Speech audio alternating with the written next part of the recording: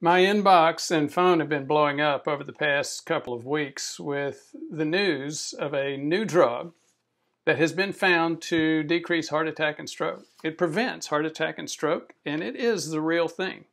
It's an injection called Ilaris. But there's a catch, and it's a big one. This is Ford Brewer with PrevMed, heart attack, stroke, cancer prevention. We help you prevent the major killers and disablers of modern life. So what's the news about this drug? First of all, it's called Ilaris. This is the article in Science magazine, Scientific American. It's a good magazine, and the story is real. This illustration shows basically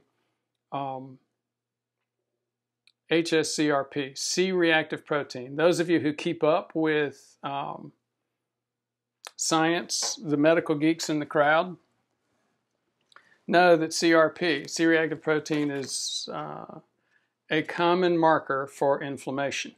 And as you see, the title is not so much cure or preventive for heart attacks and strokes. It's more about inflammation's role in diseases.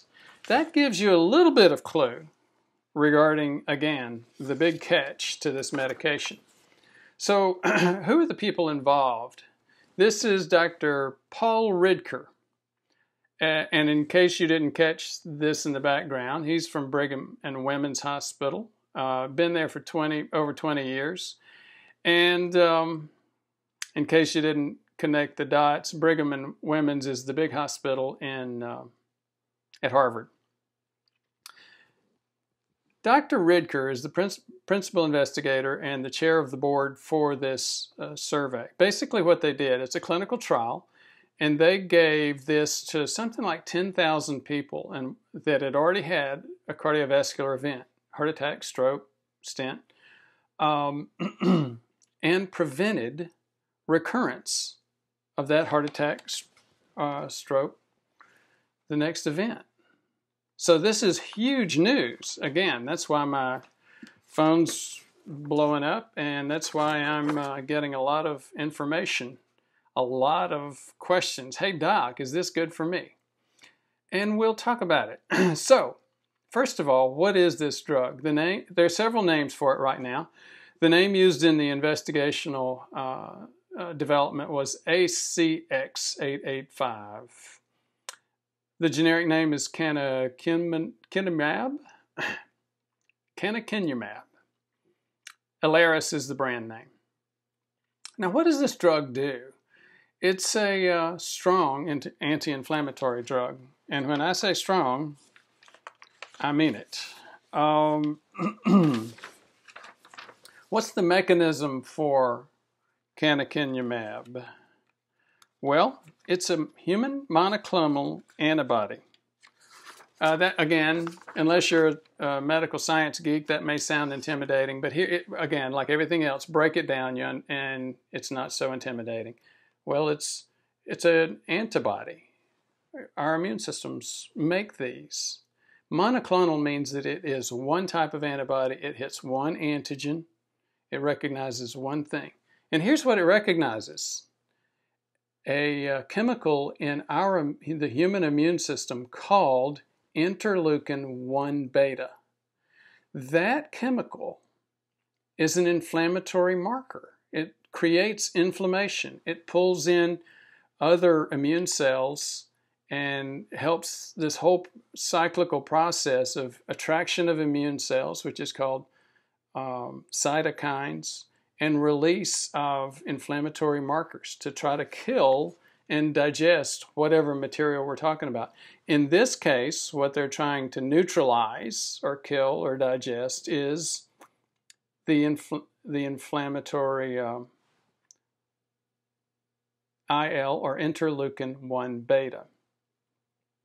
Now, this is not it's not a newly developed drug. It's been around, not for a long time, but it's already being used for several diseases. What are those? Some some of them which were called orphan diseases, which means they were pretty rare, pretty unusual. But look at the pattern here. Systemic juvenile idiopathic arthritis. Again, a bunch of big names. It's an inflammatory arthritis where the child's immune system is attacking parts of the child's body, causing an arthritis, parts of their joints. CAPS, it's a fever. It's, again, where the immune system is making a mistake and attacking and creating inflammation that shouldn't be there. Another autoinflammatory disease. Autoinflammatory, meaning our immune system is attacking parts of our own body that we don't want it to attack. And familial, FMF, familial Mediterranean fever. Again, the pattern here is the immune system making a mistake, and that happens all the time. And this is a strong medication that stops a lot of those processes. So that's exciting, isn't it? This drug is the real thing, and it has actually decreased heart attacks, strokes, and other cardiovascular prevention. So what's the significance? Well, first of all, from a science perspective, it's major confirmation, validation. Cardiovascular disease is inflammatory.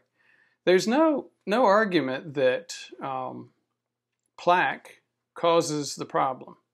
The argument, though, is plaque alone the issue? No. The immune system recognizes plaque, recognizes it shouldn't be there, and attacks it. That's what causes heart attack and strokes. Our bodies attack the plaque. Now, here's the big question. Would I take this medication or will I prescribe it? The answer is no, not at this point. And again, we'll talk about why in just a minute. But let's talk a little bit more about validation and confirmation. These guys wrote a book called How to Beat the Heart Attack Gene. Brad Bale, Amy Duneen. They've been preaching this gospel for 20 years or so. This is the book they wrote. And it's about how to decrease heart attack and stroke. They didn't create all this. Actually, it was first noticed by, you recognize this picture? Paul Ridker.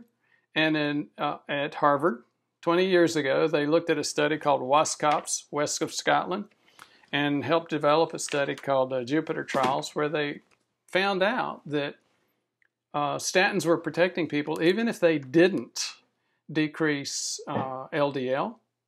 They were doing that through a separate mechanism called inflammation. So again, this is major confirmation, validation for these people who have been preaching that cardiovascular inflammation gospel. Now, what's the problem here? It's a real drug. It has clearly prevented heart attacks and strokes. But here's the issue. For every life saved by a prevented heart attack, stroke, and or cancer, it's even preventing cancer, and we'll talk about that in another video. For every one of those lives saved, it took another life in exchange because of increased serious infections. This is a serious anti-inflammatory. It's similar to the types of drugs that are used to decrease transplant rejection. So we're, again, very serious drug. Bottom line, it's killing as many people as it's saving, at least in the heart attack and stroke areas. So we're not quite ready for prime time. But huge information, huge news, because it confirms a lot of things. It's funny to see the cardiology community respond to it. Most cardiologists have understood some basics around inflammation in heart attack and stroke, but they still do stress tests on a regular basis, more often than they should be done. And of course, the standards for things like prescription of statins, all of those have been based on LDL. with the full knowledge that inflammation was a major cause here. No standards based on inflammation. You see it time and time again in the cardiology reactions. Well, I didn't expect that. I knew that inflammation was an issue, but again, this is just coming from out of the blue. Again, another update from PrevMed, heart attack and stroke, cancer prevention. Thank you.